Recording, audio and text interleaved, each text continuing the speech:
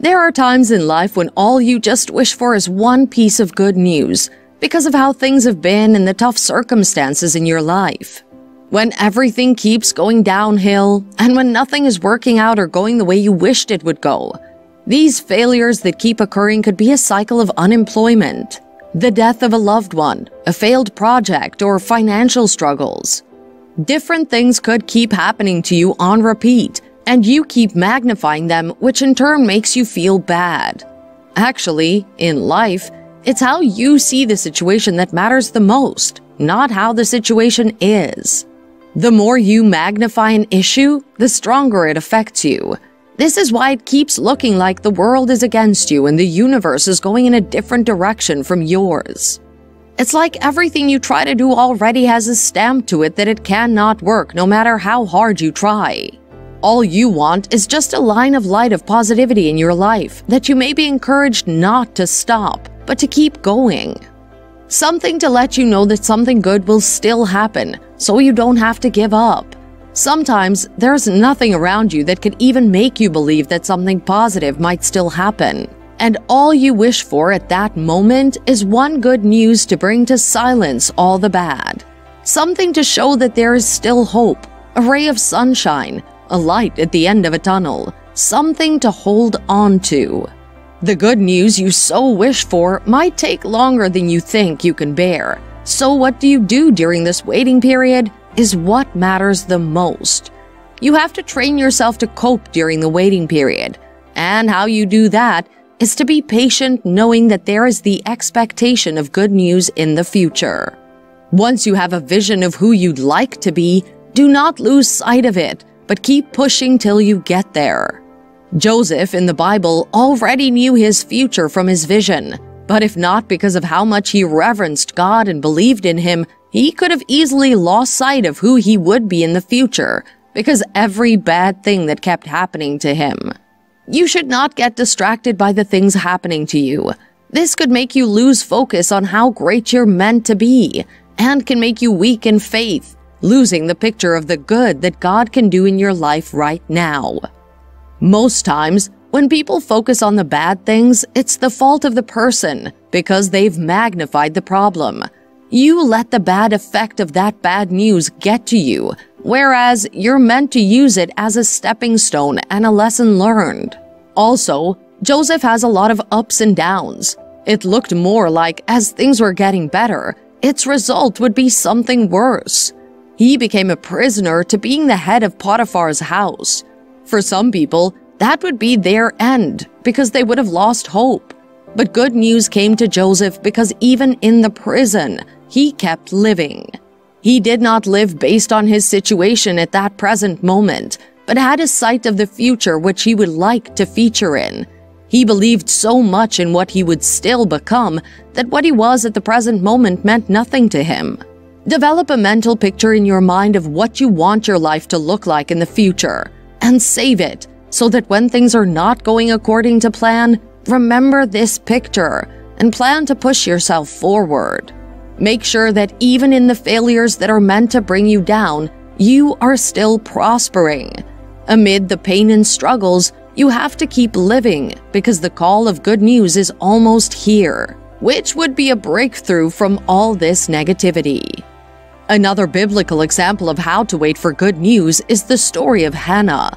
Hannah was believed to be a barren woman, but when she prayed earnestly to God, He heard her cries and gave her a son.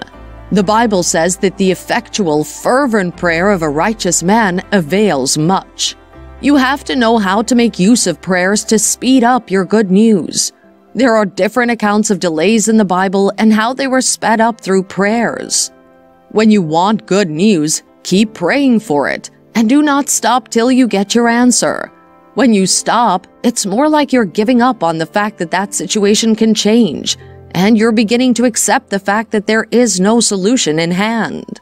During the waiting time, keep praying till the call of good news is answered in your life.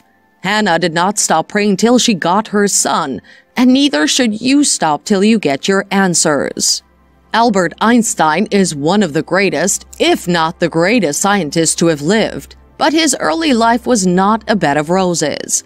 It was filled with failures and disappointments that should have affected him, but the latter is greater.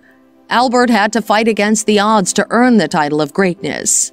He was good in math and physics, but in his entrance exam, although he performed well in both subjects, his performance in other subjects was unsatisfactory, and the overall result was considered academically poor. His academic brilliance was far from what he is considered today. He struggled to maintain even average scores during his graduation. His reputation as a student was awfully poor in the teachers' eyes, and they never took him seriously. After graduation from the institute, he shocked everyone with how well he was doing. No one could believe that the person whom they considered a failure will rewrite the future of humanity and will give science some of the most powerful theories and equations that will lay the foundation of modern science. In 1921, Albert won the most notable prize for any physicist, the Nobel Prize, and from there, the dawn of quantum theory began. Though later in life, after he was succeeding, he suffered from heartbreak because of his divorce, which did not discourage him from his work. His hard work made him successful, and he became a historical figure. Today, people still learn from his years and will continue to learn from him. He did not let the opinion of others stop him from getting his good news, and you shouldn't do the same. Life has a way of making you give up on things. But the question is, will you let it win? Will you let everything roll out and be carefree of the outcome? You should take action and control of the situation to get the good news you so wish for. God has spoken in His Word over you many blessings of His goodness. Trust in His goodness and expect to see His best every day of your life. If you will trust God through the storms, He will bring you good news that will be like a dream come true. Just like Peter, who was a fisherman with his business partner, trying to catch fish throughout the night on the sea, nothing happened. He said, "We have toiled day and night and we caught nothing." But when the good news came calling, they caught a boat-sinking load of fishes. That is the same thing that will happen to you from today. A call of good news is coming. It's already on its way. It doesn't matter how big that mountain seems. It might be overwhelming to you now, or that strange object in your body now.